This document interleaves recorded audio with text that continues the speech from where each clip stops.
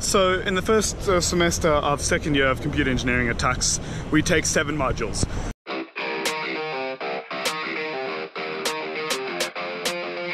The one that I'm on the way to right now is called EJJ.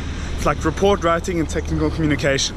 So it's a lot about English and grammar and how to properly format reports and how to efficiently communicate your ideas. How's it, David?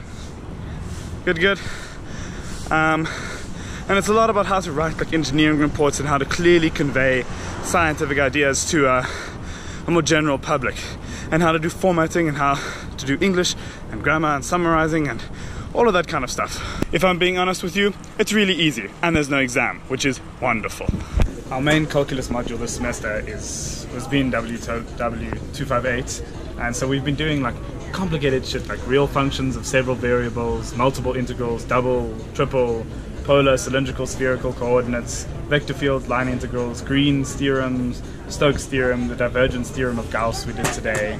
Yeah, it's been a lot of like 3D shapes and analysis and visualization. What do you guys think about maths 258? It's all kind of mixed into everything. Like, it's really hard to differentiate what you're doing at any given time. So it's really easy to do like the completely wrong thing by accident. 100%. That's like my take on it. But yeah. Yeah, I don't know. Like today, there's like 3 theorems that can solve one thing, but you're supposed to like figure out which one would be the best, which would make it easier. But yeah, that was interesting. It's not as like Ryan says, it's easy to go wrong somewhere, but you're still on the right track, but you're actually wrong. Yeah, this is the subject that I haven't made exam entrance for, but I will go beg for on Monday. One of our subjects now at the beginning of second year is actually a first year course. It's NMC, Material Sciences. It's really interesting actually. A lot about steels, heat treatments, annealing, recovery, recrystallization, atomic structure, like atomic behavior of materials, how to get different materials produced in different quantities, the behavior of materials, like lots on alloys. We did practicals on like hardness tests and that, microstructures, very interesting stuff. I'm actually going to write a test for it now. The subject that I've struggled with most, I think, this semester is data structures and algorithms. It's just been really difficult because it's a very practical based subject, and so there's a lot of practicals and assignments to do on the computer, coding in Java, and they're difficult concepts, and there's a lot of edge case scenarios that you have to consider when coding these things. We did a bit of recursion, stacks, queues, easy stuff, and then a lot of focus on binary trees and balancing binary trees, treeps, multi-way trees, B trees, tries, lots on graphs and graph connectivity. We did a little bit of sorting and hashing and data compression at the end of the semester, but big focus on B trees and binary trees.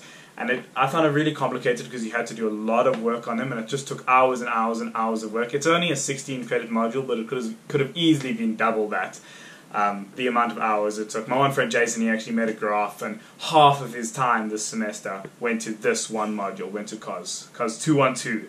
I say it's the most important computer science module that the varsity offers. It's also it's very difficult.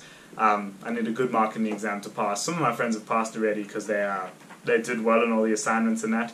I often got a 0 for the assignment despite doing hours and hours of work and getting the project to like 80-90% completion, but missing a few key lines of code or understanding, and so getting 0 on the automated marking system, which is also what makes the subject so hard.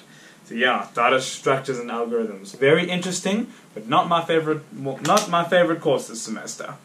One of the more interesting courses we've been doing this semester in computer engineering is ERR, or electricity and electronics. So we've mostly been focusing on AC circuits this semester, so a lot of sinusoidal analysis and that, and how complex power works, apparent power, complex power, all of that stuff. But we've also had a large component on DC motors and machines, and then magnetism and motors at the very end of the semester. Also, we had to build that DC motor for our practicals. That was really cool. And I'm actually going to an ERR test right now on motors, which I don't know a lot about. Mikey boy! The other maths course that we've done this semester is WTW 256. That's differential equations. And so a differential equation is an equation that has relationships in it, or that includes derivatives of another function, and the relationships to that, and how you can change between different forms of functions and that. And so we've done second and higher order linear differential equations. We've done first order differential equations. We learned how to use the Laplace transform. I really like that. I did a lot better in the second semester test because of Laplace. Solving linear differential equations, linear systems of differential equations, using some matrices and that the last half of the semester now. So interesting and apparently very applicable to later engineering to do with applications like flow rate and just the rates of things and speed and measurements of engineering principles, things like that. Yeah, I don't know too much.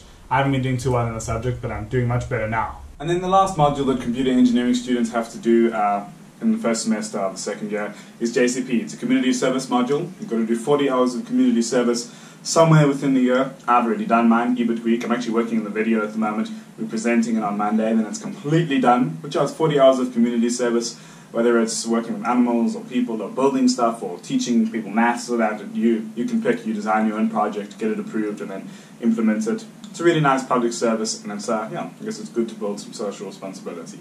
And yeah, that's all the courses we take at the beginning of first semester, second year computer engineering. It was a good semester. It's really long and tough, especially because of the maths and cos combined. I don't know, I find maths difficult and that it's hard to visualize, and that cos just takes up hours and hours and hours of time. I think we've had the hardest engineering degree this semester. Chemical, I think, is harder on average, but this semester, it's been something else. If you look at this meme over here, we're at the top of the rankings for this semester in terms of getting chowed by the course. So make of that what you will. But yeah, thank you for watching and for finding out what computer engineering is about in this semester. I've had a good time, but I'm ready to go to bed. So thanks for watching.